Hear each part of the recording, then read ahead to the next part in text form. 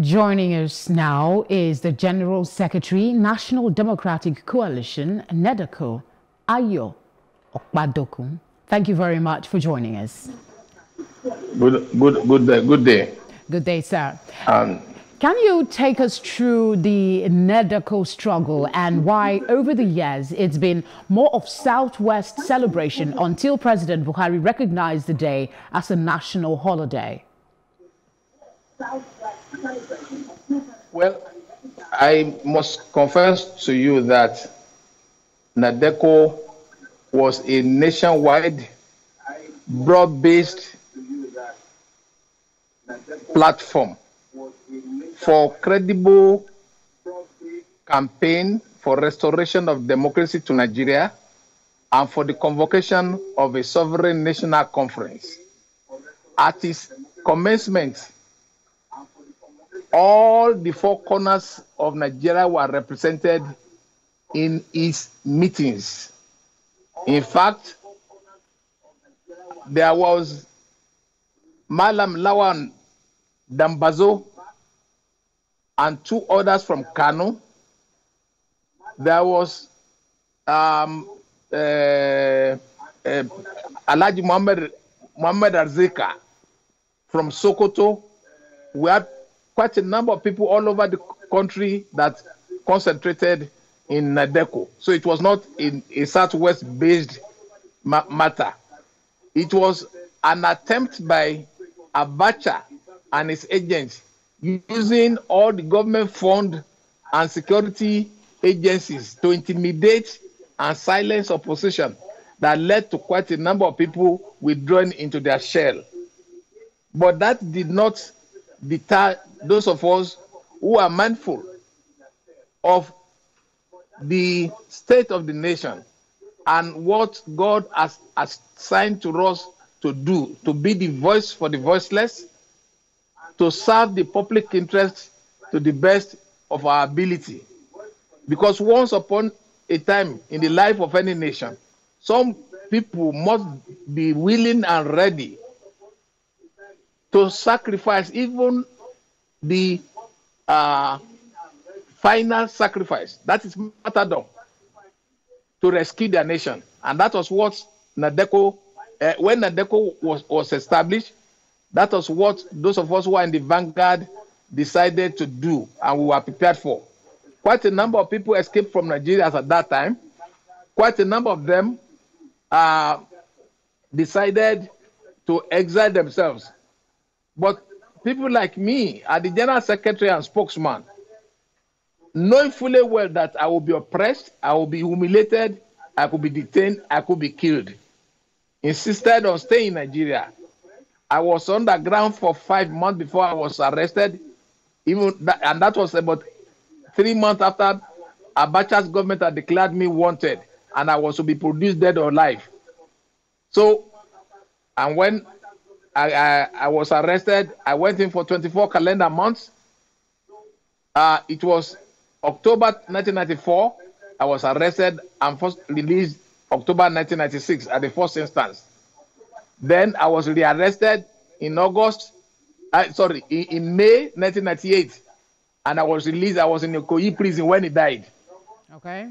The basic objective of NADECO was restoring Abiola's mandate and then the convocation of a sovereign national conference where in a representative assembly of the ethnic nationalities and other groups, we could discuss the question of equity, question of justice, question of fair play, question of discrimination, question of protection and defense of the rule of law. Indeed, that sir. have been I must totally interject. I must interject first to say thank you so much for your sacrifice. Thank you for what you've done for this country. And then I'm going to ask you, due to time constraint, what is the link of Abiola's ideals and the restructuring, or call it federalism, you are demanding in your recent press release? From day one, we believe that Nigeria was hijacked on 15th of January 1966. And the first casualty of any military takeover, any military insurrection, is the constitution upon which the existing government was structured. We secured Nigeria independence on a federal constitutional governance. The military abrogated and suspended that constitution and substituted for it Decrees 1 to 9, which really was a centralist and unitarist piece of legislation, concentrating all the powers under the commander-in-chief. And what that had occasioned always is that there are inequity, injustice, unfair play, discrimination, lack of defense and protection of the rule of law. And given Nigeria being an heterogeneous society, the only constitutional framework that could work here is a federal constitution, because we have different religion, different languages, different cultures, different traditions, different artifacts, different folklores, different mores, different morals. All right. In the federal constitution, all these are given free rein, but all of us will be united at the center. All right. The center is not supposed to be the master of the component unit. I apologize to that give, is what federalism means. But that is all that the military had buried. And that is what is creating crisis. And we are insisting that we should return to the federal constitution upon which we secured our independence. The military never asked us for what they are doing now. We are being governed by the military now for 46. By the time Buhari finished his second time, we could have been governed by the military either in uniform or in mufti for 46 out of 60 Ayo, independence I years. actually need to interject because we're constrained, time constrained. So I'll need you to, if you can, in about 40 seconds, talk to us as a nation. What are some of the dividends of that June 12 struggle that we are yet to implement, and we must do so if we are to thrive as a nation? If you can, I know it's a short time. Thank you.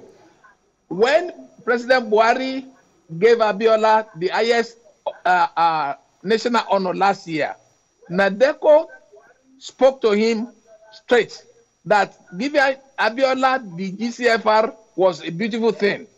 But June 12 represented more than that. It represented a fundamental dimension.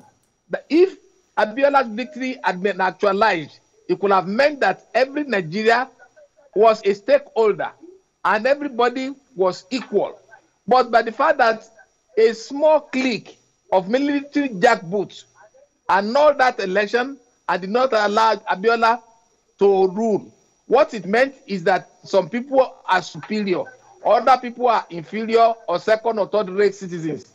So the fact that that had not been corrected remain like an albatross on Nigeria. Nigerians. Giving Abiola a national honor, it is not an end itself. That's why we are calling that we must return to federalism. Ayo Opadokun, NADECO, we are not talking about restructuring. We secured the independence of Nigeria on a federal constitutional governance. That is what we must have. And I must tell you, the military had not allowed the Nigerians to have an homegrown, all-inclusive constitution that we call autochthonous constitution. All they have been given to us, like in 1979, was a decree. Okay, so basically you're saying we really need another decree called 1990 Constitution Mr. by Decree 24. We have not written our own constitution. We're out of time for this segment on the news, but I must say thank you very much for your input today.